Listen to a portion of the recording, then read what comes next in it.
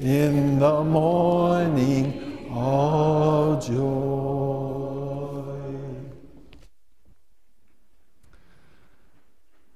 Ready or not, here I come.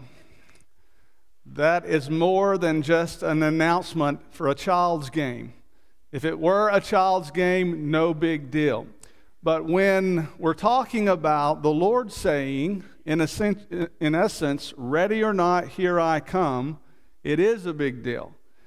And so the second coming falls into what's commonly called the doctrine of eschatology. It's a big fancy word, and it just means the doctrine of last things. The last things deal with death, the second coming, the judgment of all people, and our eternal destiny, heaven or hell. If you're wondering why this should interest you, it should interest you because it applies to you. It applies to every one of us, as a matter of fact. We all will die, or else we'll be alive when Jesus comes again. And so we're going to be a part of that, whether dead or alive. Then we all will stand before the Lord and give an account of ourselves in judgment. And then, according to Matthew 25, we all will be welcomed into the presence of God, or will be rejected from His presence, heaven or hell. What we're going to focus on tonight is 1 Thessalonians chapter 5, primarily chapter 5, verses 1 through 11. But you probably already know from having read passages like that this passage has to do with this part of eschatology that we sometimes call the second coming. Paul wrote 1 Thessalonians 4 and 5, those two chapters in particular, because there were people in those days that apparently had some questions about those things, or they didn't understand some of those things the way that Paul thought they should understand them. As a matter of fact, in writing this epistle, he is writing to answer these things and to prepare them for these things. What you should also know about Paul as he writes to the people at Thessalonica, the church of the Thessalonians, what you should know about Paul's writing to them is that he really cared for them. He was really concerned. As a matter of fact, he wrote to them just like you might write a letter to one of your children. That's the vested interest he had in them. If you look at 1 Thessalonians chapter 2, verses 7 and 8, he says, "But we were gentle among you, just as a nursing mother cherishes her own children. So affectionately longing for you, we were well pleased to impart to you not only the gospel of God, but also our own lives, because you have become dear to us." And then if you skip down a few verses, notice verse 11, he says, "As you know how we exhorted and comforted and charged every one of you as a father does his own children." So just as a mother cares for her children, just as a father cares for his children, Paul cared for the church of the Thessalonians in that same way. Obviously, he was looking out for their best good. He wanted what was right for them. He wanted what was good for them, and especially in regards to the topic that we're going to talk about tonight, that is the second coming. So when Paul comes to 2 Thessalonians, or rather 1 Thessalonians, chapters 4 and 5, he really is writing especially to address things concerning the second coming. And there are three important things he wants to address to them in these two chapters. Number one, he wants them to be sanctified or set apart or to be ready for the second coming. The only way to be ready for the second coming is to be sanctified or set apart, prepared for the second coming. That's 1 Thessalonians 4, 1 through 12.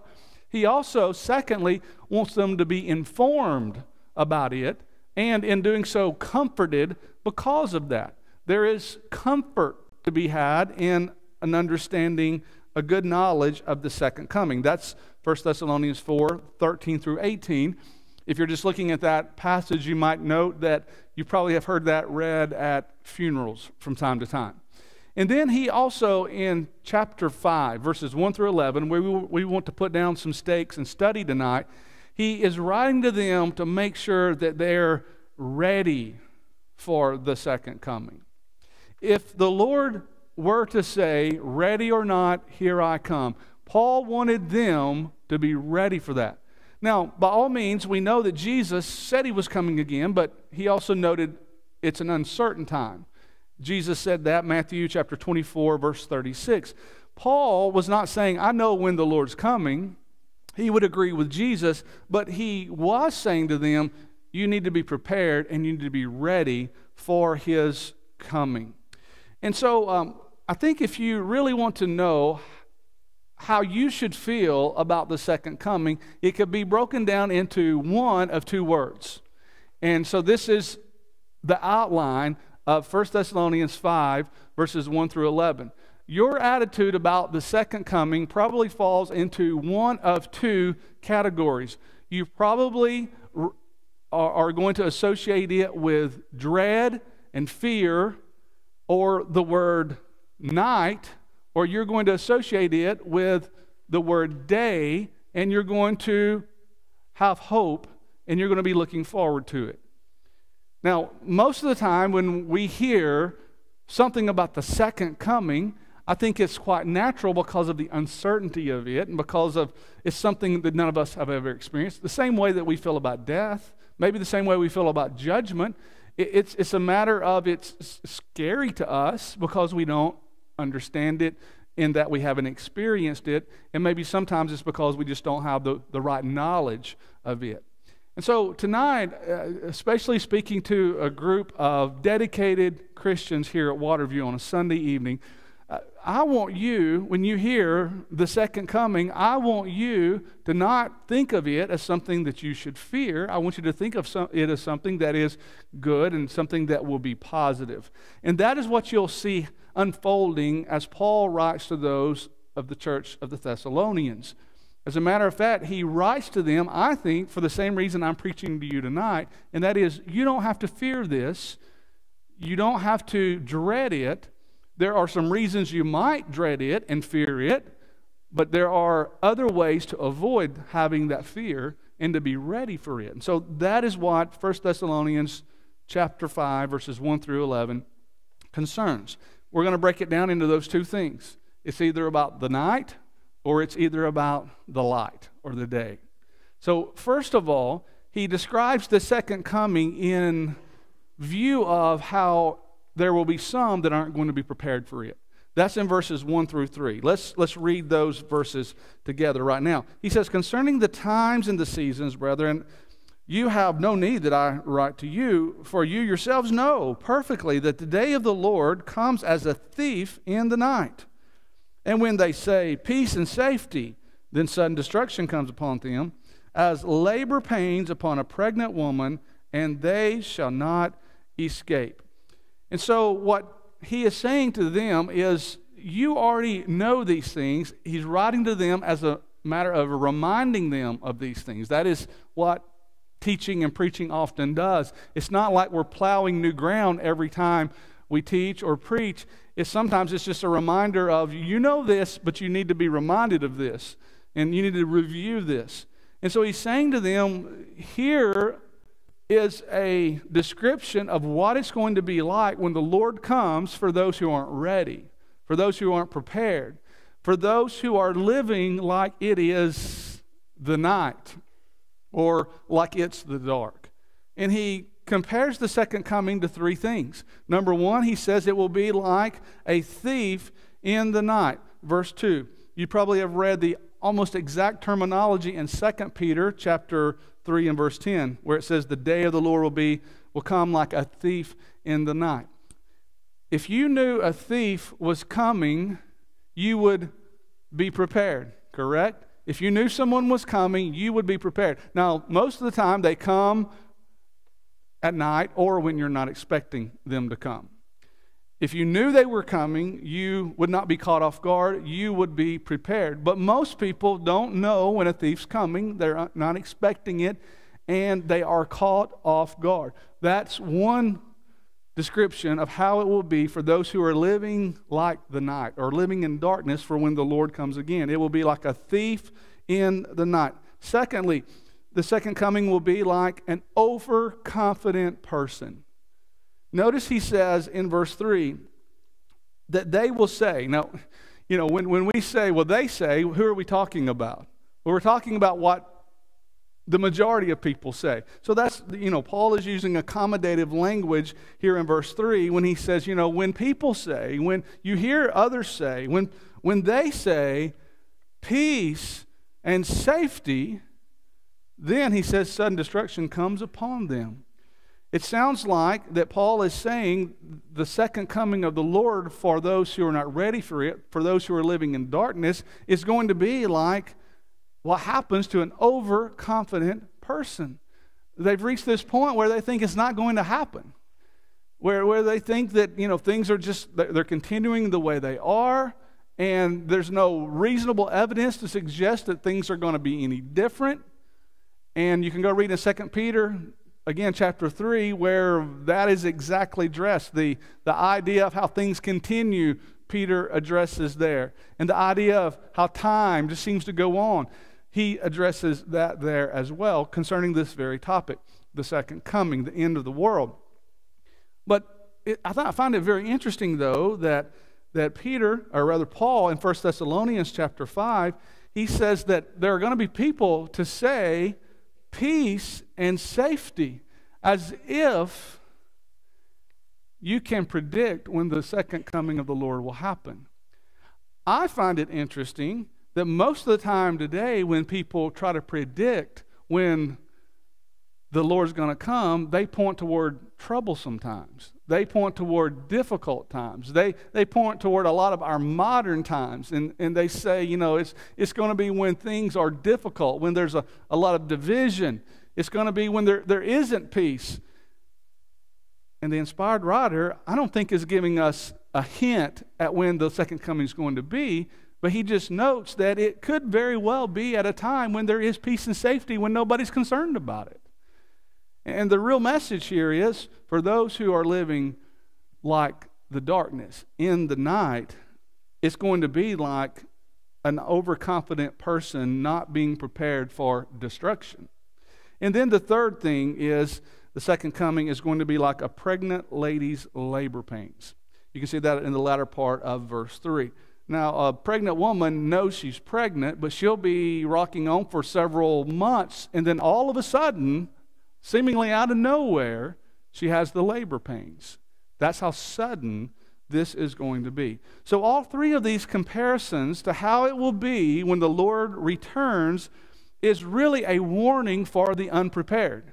It's a warning for those who aren't thinking about the end of time. They aren't thinking about the doctrine of eschatology. They're probably not thinking about their own mortality, the fact that they will die one day, and that when they do die, that eventually the Lord will come again.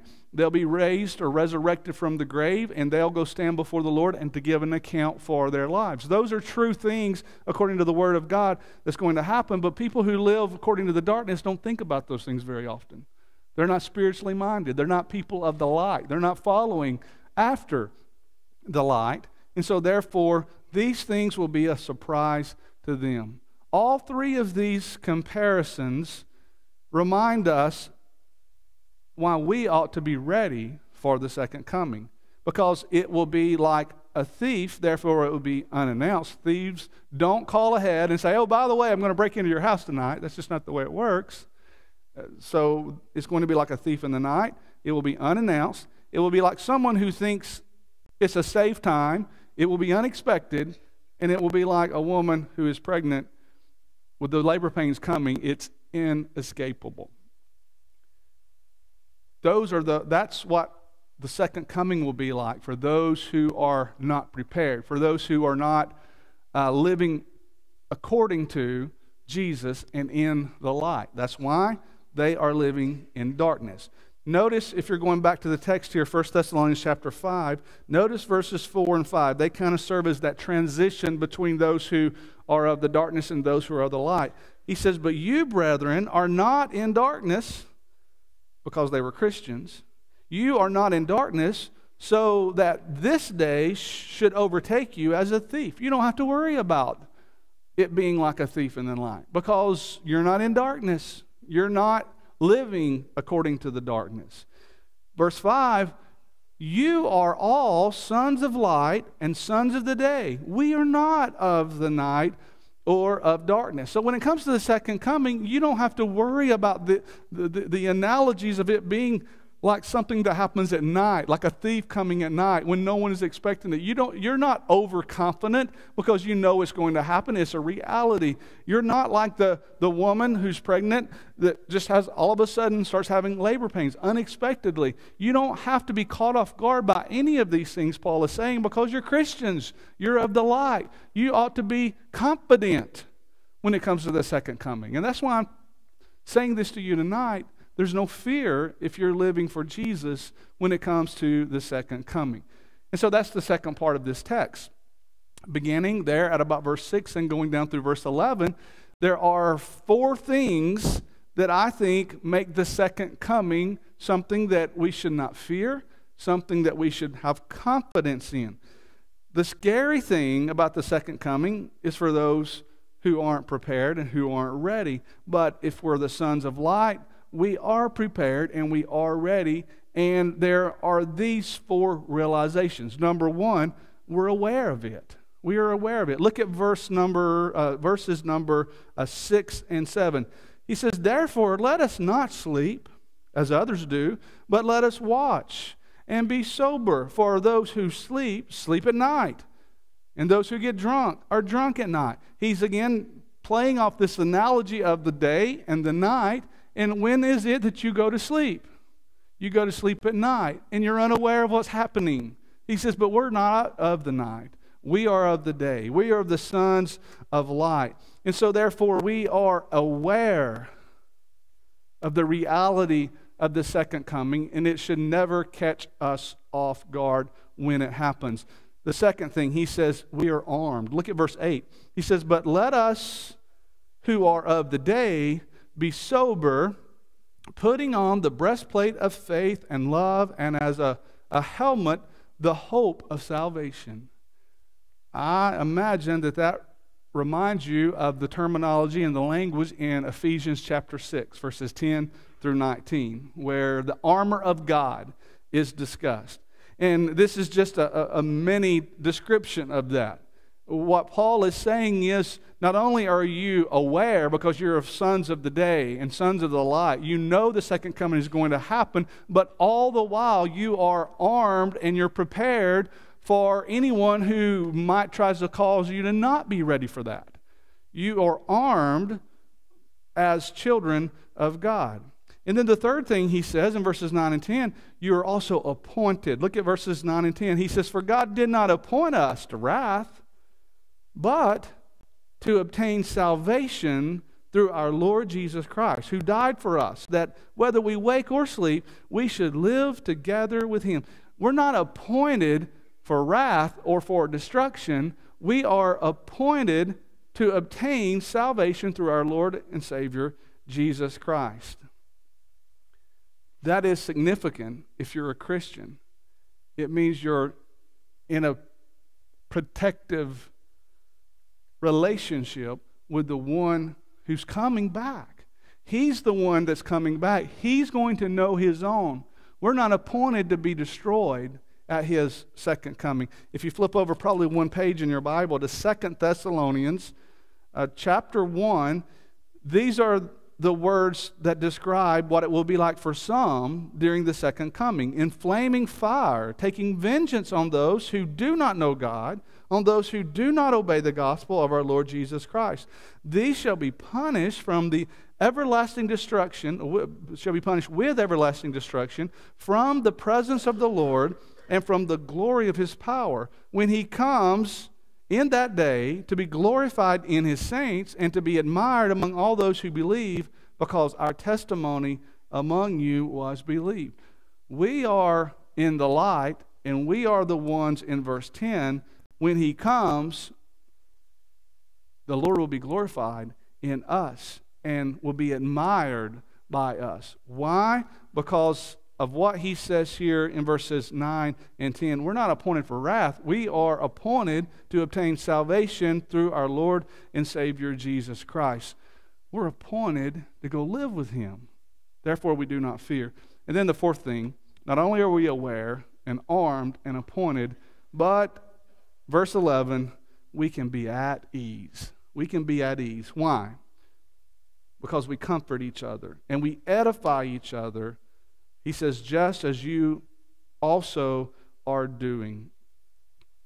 The church looks out for each other. We are in this together. We are huddled even right now as we speak in preparation for the time when the Lord Jesus will come again. And just by our coming together, we edify and we encourage one another. We should not only do that when we assemble, and we do that when we assemble, but we should do that at other times. We should be looking out for each other.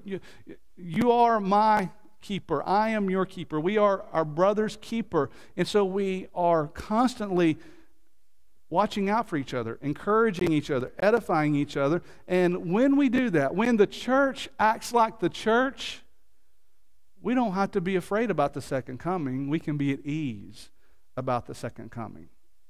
And so it's just as simple as the day and the night. That's what Paul is basically saying. If you are of the night, then you're going to be frightened, because it's just like a thief coming in the night. It's like that overconfident person that thinks nothing bad can ever happen. Or it's like the woman who's pregnant that's going to all of a sudden have the labor pains. That's how the second coming will be for those who aren't ready. Those who are ready, those who are prepared, why should we be afraid? Because we're aware of this, we're armed for this, we are appointed for salvation with our Savior Jesus, and we're encouraging each other. Therefore, we can be at ease about this. We can be confident about this. To be ready for Jesus in the day that He comes is the most important thing you can ever prepare for. And there are two ways to know that you're preparing right now. Number one, you're being in the Word. And number two, you're being in the church. Being in the Word means you're putting on the breastplate of faith and love. You can't do that without the Word. It's through the Word that you have faith and you learn the right kind of love. You're in the Word and you're in the church of God, because it's in the church of God that we do these things to prepare and to encourage each other to be ready when the Lord comes. Ready or not, here I come. No reason to fear if you're a Christian. If you're ready for Him, keep staying ready for Him. If you are not ready for Him, if you need to be baptized, or if you have sin in your life and you want the prayers of the church, this is why we offer the invitation of Jesus at the end of a lesson like this. And if we can help you, why don't you come right now as we stand and as we sing. When the trumpet of the